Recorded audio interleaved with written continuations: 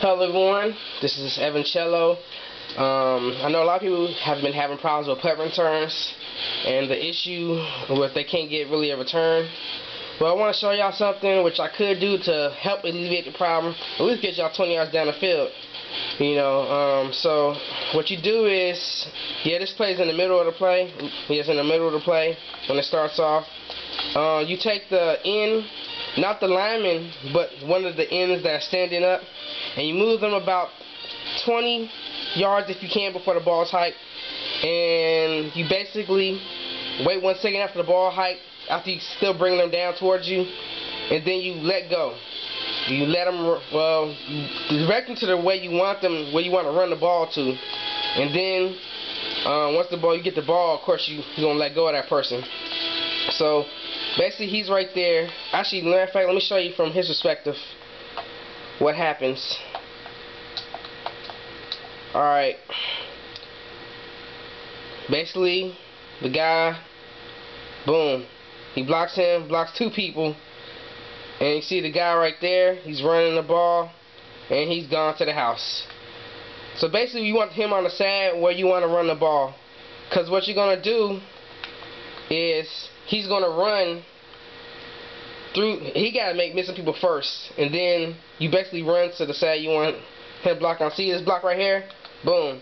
And then he blocks down there. So let me show you the perspective of the the returner. Ah, come on. No. I got lost. Sorry. It's kind of disorientating. Okay, there it is. Alright. He runs. He misses people. This is a guy I drafted. I'm in my third year of my franchise. And boom, he runs. Let me show you from that perspective real quick.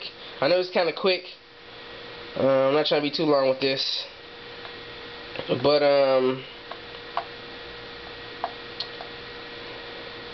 catches the ball. He has the speed to make pass. Then he just goes to the right. It's kind of like NCAA a little bit with the movements, which I notice a lot.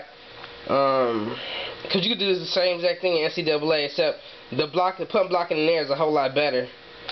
And so basically, you run a little bit, you just try to go behind the blocks and just run like that. And like I said, you get that one guy, that one end or whatever.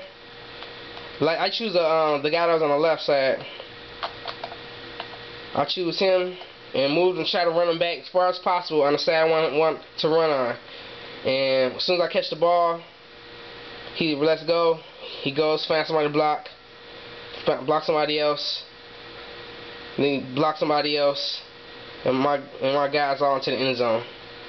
That's about it. I mean, it should help a little bit. I mean, at least get you at least 10 yards, 10 or 15 yards, maybe 20 yards extra down the field by doing that. I mean, you know you shouldn't have to do that, but hey, in this game you gotta do something to get some yards, because the game coming down close, you need field position. Hey, you gotta do this. Alright, just a little help on Madden 10. Shoot, I don't know, somebody else probably got something like this posted up on their site. But in case they don't, you know what I'm saying, or you check my site out first, you see me here. Evancello, signing out on punt returns. 1.